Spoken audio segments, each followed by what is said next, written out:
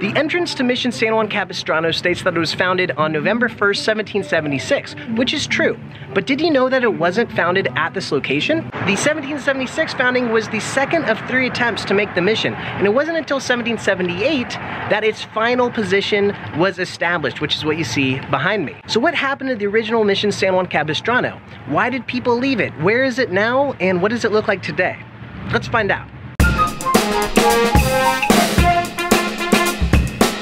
The story of the San Juan Mission begins in October of 1775, when Father Fermin Laswain visited what is now South Orange County to establish a new mission halfway between Mission San Diego and Mission San Gabriel. They situated the mission next to an Ahachiman village, and Father Laswain consecrated the site on October 30th of 1775. Laswain began construction on the new mission and erected a wooden cross and hung 2 church bells from a tree.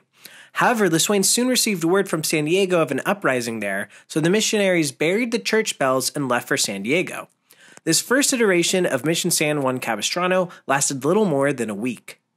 A year later, missionaries led by Junipero Serra returned to San Juan, unearthed the buried church bells, and reconsecrated the site on November 1st, 1776. Little is known about this original church, only that it struggled for 2 years before it was abandoned and rebuilt at its present location in the middle of San Juan. So where was the original mission? Historian Don Meadows attempted to pinpoint its location in the 1960s using Spanish records housed in Mexico City. The original mission was noted as being 3/4 of a league from its current location and 1.5 leagues from the ocean along San Juan Canyon. With a conversion of 2 3/4 miles per league, Meadows was able to approximate the location of the original mission and went out to see what was there.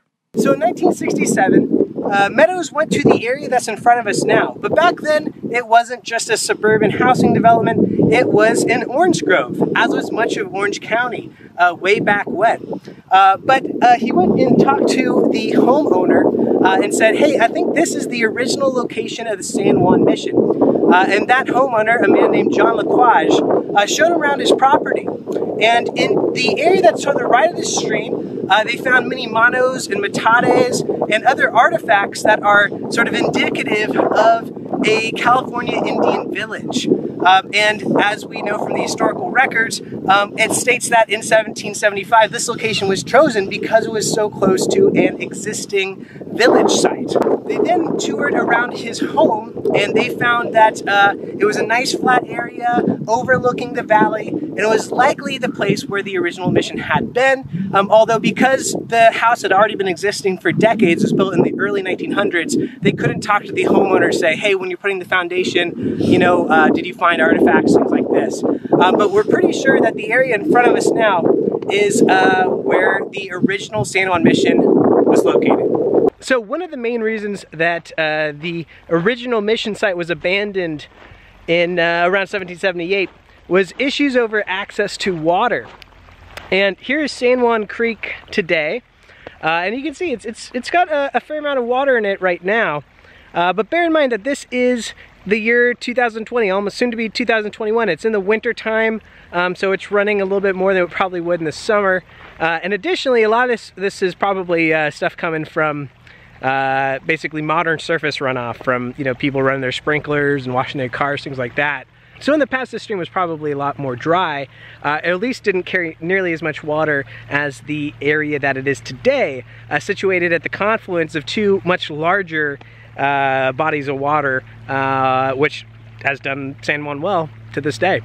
So you might be wondering, so why haven't I heard of this place? You know, why isn't there an interpretive center or something? And the answer is that we don't have enough evidence here to really build something to say this is for sure the site. We have a pretty good idea from the research of Meadows and others, but not enough to really go out and make a whole hurrah of it. And the reason that is because this whole area has basically been destroyed. Any sort of evidence that would have been there to both the mission and the village next to it is now underneath these houses. And we've got a ton of history in California. You know, people say, oh gosh, the US, California in particular, it's such a young place, but we really have thousands of years here. But what sets us apart from other places where it's easier to see that history is that most of our history is underneath suburbs. Although you can't visit the original site of Mission San Juan Capistrano, it's worth visiting its second location, which has thankfully been amazingly preserved. Thanks for watching, and make sure to subscribe to Poopy Archaeology for more videos about the past.